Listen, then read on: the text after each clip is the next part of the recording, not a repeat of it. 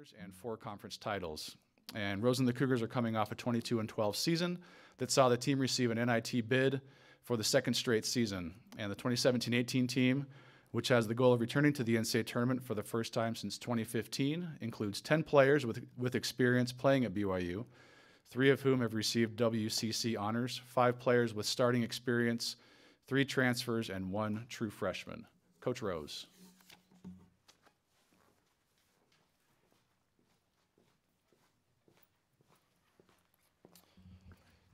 All right, thanks, Kyle.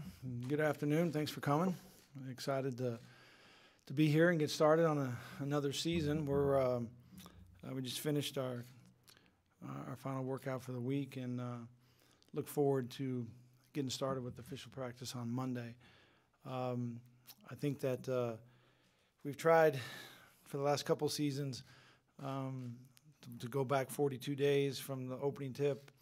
And with the rotation of us taking Sunday off every week, it just seemed like it was kind of cut up. So we kind of took the first few days off, and now we'll start this thing on Monday, which is, I think, 35 days before our first game, and we've got 5 Sundays in there. So we'll be going 5 weeks, 6 days a week. So we're excited to do that and get started. Our guys have had basically 13 weeks of conditioning, weight training, and a couple hours a week with the coaches with the 8 summer semester 8-week session, and then the last 5 weeks since school has started.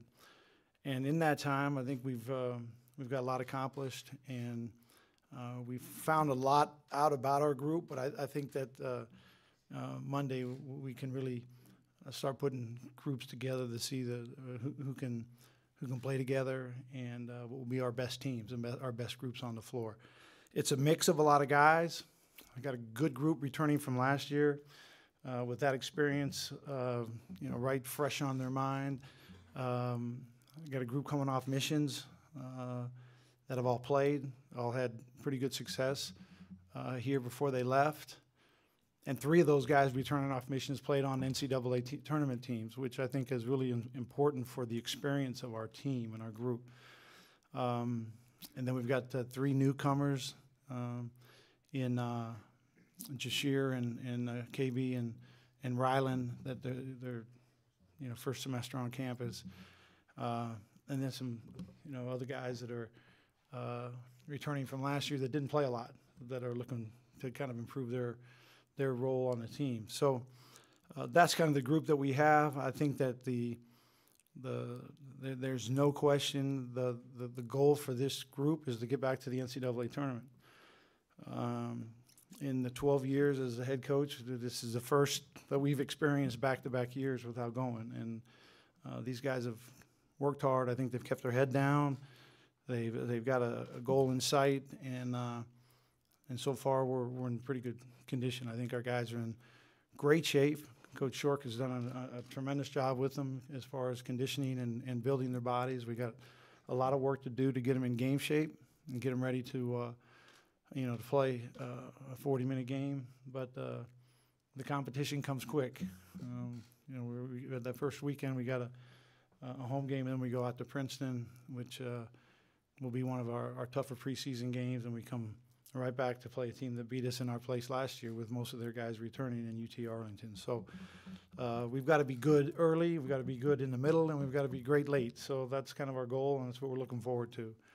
I'm excited about the returning guys who have kind of put themselves in that elite position as far as all league, citations and Yoli and TJ and Nick, but also I think Elijah has got great potential and has really overcome some tough injury problems and is playing great right now. And so those 4 guys will probably be the core of our group to get this started. But I'm excited to see the rest of the guys and how they fit in and go from there. So with that being said, I'll leave it up to questions, and we'll go from there. Anybody got any questions for me? Yeah. Coach Aaron Falk with the Salt Lake Tribune. Wondering, big picture with this FBI thing, if you have any thoughts or hopes on how this might, impact recruiting or the NCAA rules in general? Well, in general, my thoughts are that the system's probably a pretty good system if we all followed it. And the problem seems to be that we've got a few situations where it's not being followed, and people are trying to maybe take shortcuts, and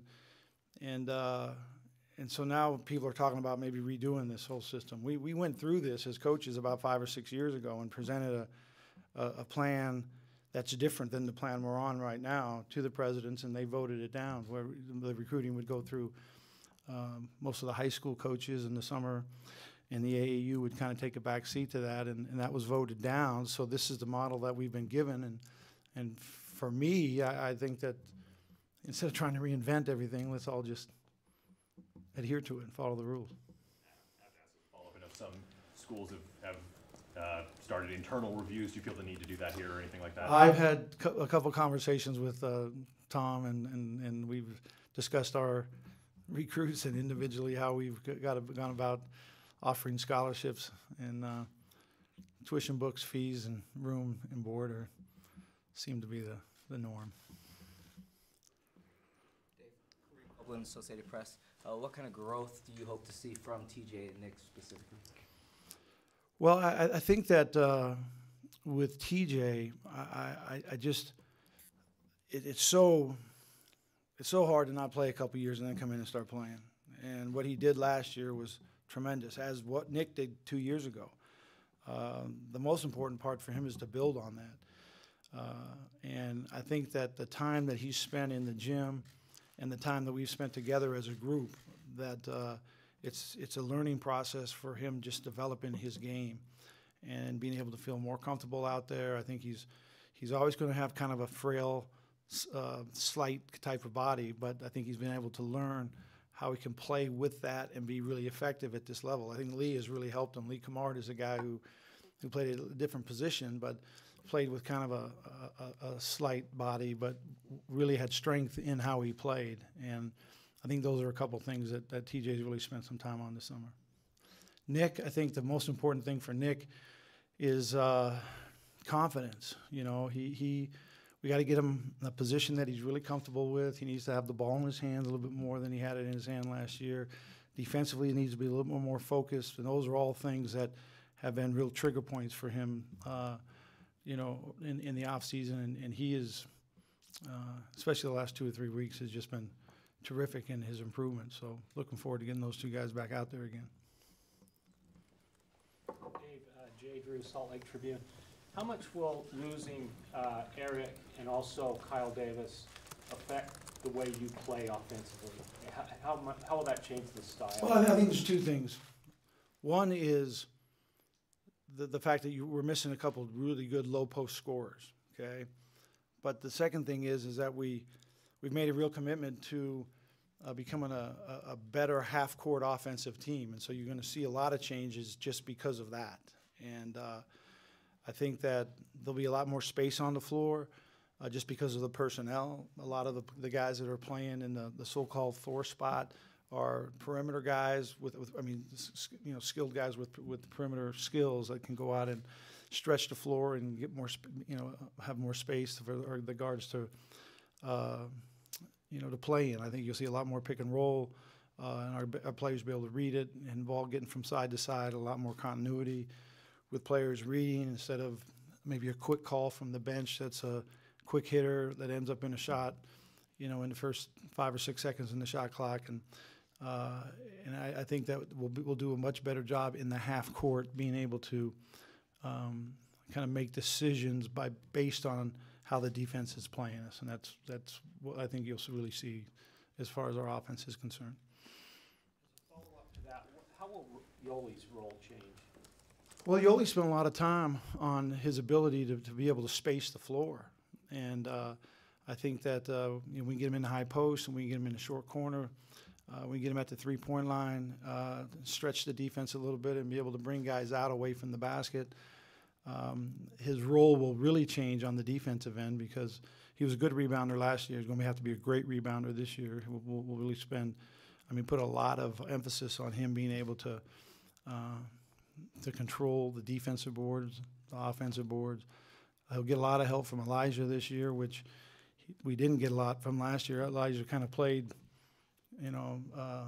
where he wasn't 100%. And when you see the difference, it's pretty impressive. And he's a really athletic kid with big, strong body that'll help us rebound. And then, of course, Peyton and Luke and Braden and, those guys will have to really carry a big load. But we've always been a good rebounding team as far as our guards are concerned. So hopefully our guards will be really involved in that area of the game too. Rebecca Lane, Utah Valley 360. What are the chances that we'll see a 4 guard in the lineup this year? Well, I think everybody is so intrigued with that because that's, kind of how the NBA is going and how the Warriors play, and the Warriors won a couple championships. And then when you play the Warriors, it seems like the other teams all do that to try to match up with them. And I think that'll be an option for us. I don't think that'll be our main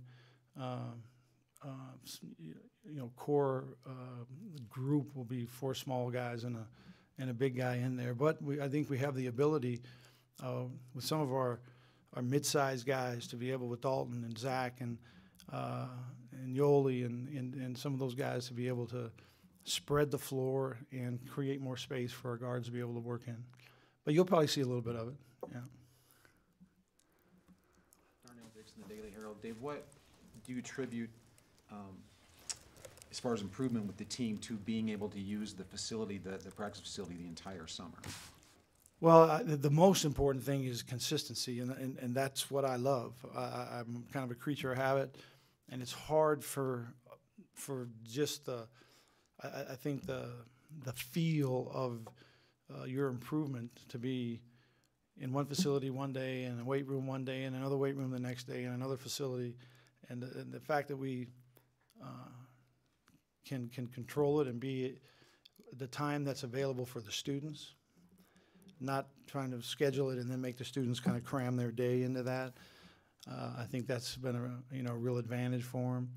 But I believe the fact that it's all in one building is a kind of a benefit as far as just convenience is concerned.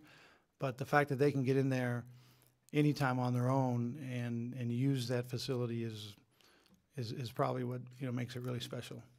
And those guys, they spend a lot of time in it. And what I think I said this before, but I'm really proud of this group to this point because of a really disappointing end to last season where we got beat twice, really got licked, pretty good both games, which doesn't happen very often over the course of, the last 10 years.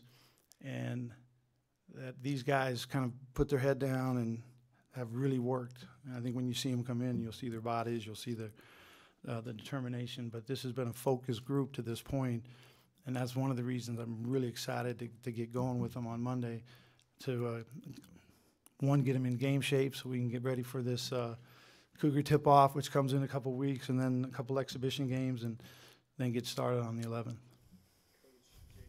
Zone Sports Network. How do you feel this non-conference slate this year compares to your past non-conference schedules? Well, I think they're similar as far as the challenge that we'll have with each game.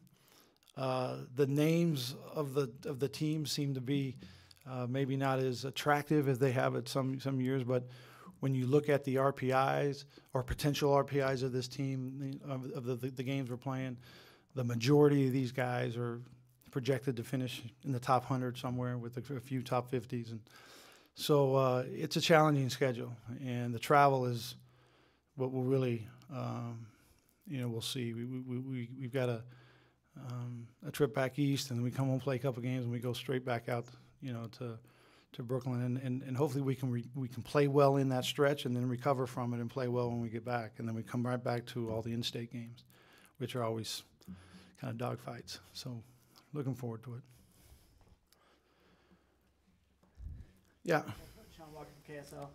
Is it a little weird this year where so much of your guys' experience is kind of return missionaries coming back from NCAA tournament teams and whatnot that you kind of touched on before? Is that a little bit different maybe? And what have you seen from some of those guys for the summer, I guess? Well, it's an interesting mix, okay? But I like the fact that 10 of these guys have competed here. They know what it's like. They know what it feels like. They know what's going to happen and how it feels in January. And they know what's going to happen when we get to February. And the grind that league is, that league schedule is. And so that's encouraging that you have that. I think the most important thing, though, this group has been able to, for the most part, stay healthy and very few missed days for any guys. Now Ryan Andrus is the exception. Now he hurt himself a week or so ago, and his knee's having some problems swelling and things, and so he had a procedure done on it, and hopefully we get him back in a couple weeks. But other than that, I mean, it's been and last year we had all kind of issues. At this point right now, we had, I think, 3 of our top 5 guards that weren't even going to be able to practice with us for, the first 3 or 4 weeks. And so from that perspective, I think I'm really optimistic about what we can get done in the next few weeks to prepare us for our opener. Yeah. Randy Gurney, Deseret News. A couple new faces in Hardnett and then Brown. Can you discuss what kind of players they are and maybe the expectations? Well, I think that the 2 things that were the most important factors for us in the spring to improve our team was, one, we wanted to become a better half-court offensive team. We've always been a very good transition team. We've been good at out-of-bounds underscoring. We've been good at getting to the free throw line and scoring. Our transition game has always been really effective and one of the best in the country. Our half-court game has been pretty quick hitters that I just wanted to improve on and get our guys reading more. And then instead of having calls from the bench, we'll have more reading the defense and respond to that. And then the second thing was to actually eliminate three-point attempts. So we had to become better, a three-point defensive team. Teams didn't shoot a very good percentage against us, but they shot so many of them that the math just killed us in a lot of games. They were shooting so many and making so many that they were making threes and we're making twos, and by the end of the game, we couldn't catch them. And so we have to get better at defending that shot and not challenging it and contesting it, but actually eliminating it. And that'll be interesting for us. I mean, we're going to play Princeton, who's one of the best three-point shooting teams in the country, and we'll shoot volume threes. Then we'll play UT Arlington, that's a real weapon for them. And so we're going to see a lot of these teams early, but we know that in our league, especially, it's one of the best three-point shooting teams in the country, or leagues in the country. So when we decided that needed to be a real emphasis, we felt like we just needed to get a couple of real long, athletic guys. Now, Deshier's a little short, quick, fast guy that's always caused us problems, so we're going to have him in practice every single day to be able to guard against that. So I think we'll be a little better defensively against those kind of players. And then, also with Ryland and with KB, I think their length and their athleticism will help improve us on that three-point line. But that's just not what we've done. I mean, we've actually changed the scheme of how we kind of rotate and defend to get to that line, and hopefully, it'll pay dividends for us. Yeah. Jason Shepard, BYU TV. What has the addition of Coach Schroyer meant to your staff early on, and what do you hope that means as the season progresses? Well, Heath and I, we've been friends for a long time. We coached together for 4 years here on the staff, and then the last 16 years we've kept in touch at least every month. But in some periods during that, we talked every week. It's fun to have Heath around. With that being said, it's kind of interesting not to have Terry around. This is the first fall that I've been the head coach at BYU without Terry on our staff, and he's got a tremendous personality and a great competitor, and was just fun to be around. And so I really kind of miss having him around. But Heath is one of those guys that brings a lot of energy to the office. He's a 24/7 guy. He's a basketball guy with connections all over the United States and overseas, and so that the newness of Heath, I think, has really created a lot of energy in our office.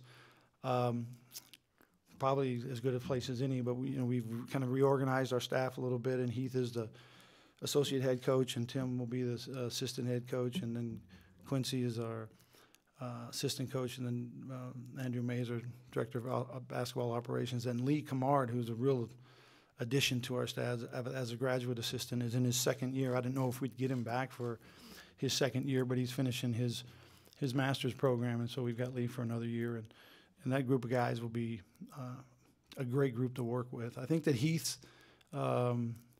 he's very similar to the guy he was, 20 years ago when we first got here together, and he's got a lot of energy, got a lot of knowledge.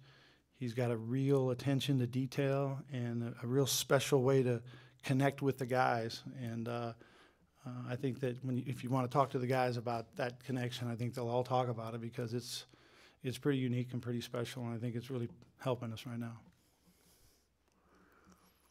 Dave, with no seniors on the roster, where will the leadership come from this group? Yeah, that's a really good question. And right now it's kind of, we're all involved in this. And these returning guys that just, played last season and have got this, memory of a disappointing end to the season. And then you got these return missionaries who have all played on, who played on, the tournament team. And understand their role, and with Luke's coming home after playing for 2 years and starting here in both of those seasons, and so there's some leadership in that. There's some experience where that leadership's going to have to come from, and where it really rises up. You'll probably see that in the next 5 or 6 weeks, and then we'll name the captains and hopefully get a lot of leadership from our captain. But I think this experienced group of 6, 7, or 8 guys is where it really needs to come from. Coach, there's been a phrase, Greg Wrubell, BYU Athletics, there's been a phrase maybe about Golden State, about playing positionless basketball. Does that phrase resonate with you, and does your lineup have the kind of versatility where you could see multiple guys doing multiple things for you? Well, I think that's the goal for us, is to be able to get the ball in guys' hands who can make plays and give them an opportunity to make all the plays instead of just specific plays from a certain position. And when you take just that group of guards and go with Jashir and with Nick and TJ and Elijah and Ryland, these are guys who can all put the ball on the floor. They can all, for the most part, are pretty good shooters. I wouldn't say that any of them are non-shooters. And then you have a couple great shooters in there. But kids don't want to just be shooters anymore. Kids want to be, they want to be playmakers, and they want to be guards, and that's kind of a big thing with us right now, is just make basketball plays, make smart basketball plays. When you get involved in a pick and roll, you can't predetermine what you're going to do before you see what the defense does, and hopefully we can play this game offensively where no matter what the defense does, it's wrong. Because if they go under, then we got an option. If they go over, they got an option. If they try to squeeze us, whatever they try to do to us, that we can read it and then play from it, I think that'll make us a lot better, especially late in the season, which is, we played one of our best games late in the year, but to finish the way we finished was really disappointing, and hopefully that this year will be way better late in the year. Anything else? Okay. All right, thank you very much. Look forward to it.